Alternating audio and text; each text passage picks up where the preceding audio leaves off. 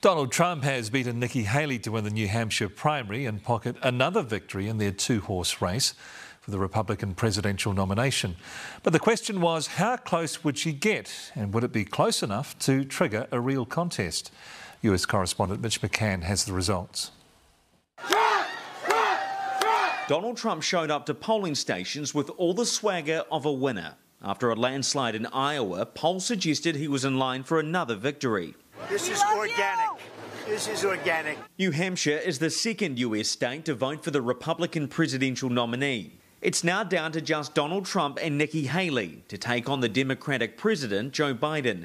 And all signs are pointing one way. Voting for Donald Trump. I voted for Donald Trump. Donald Trump.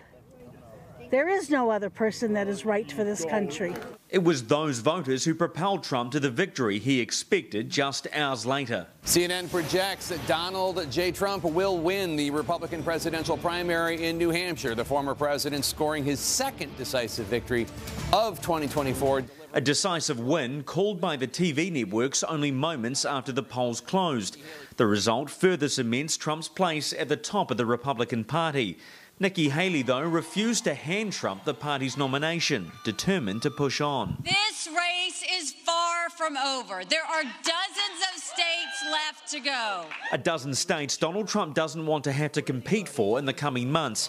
Perhaps that's why he arrived on stage tonight, ready to rip into Haley for staying in the contest. Who the hell was the imposter that went up on the stage before and claimed a victory? She did very poorly, actually. The former president also used his primetime victory speech to fire a few shots at the current one.